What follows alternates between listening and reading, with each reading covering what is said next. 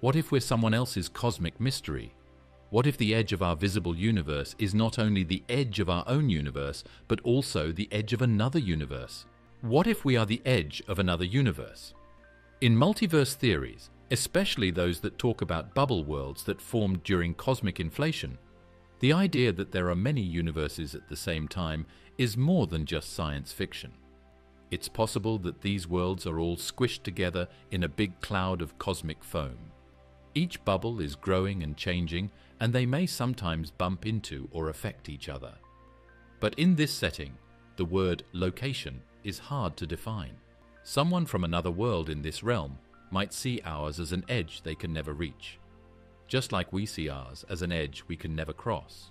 From their point of view, we might just be a faint shimmer in the void, a strange gravity event, a faint design in the background.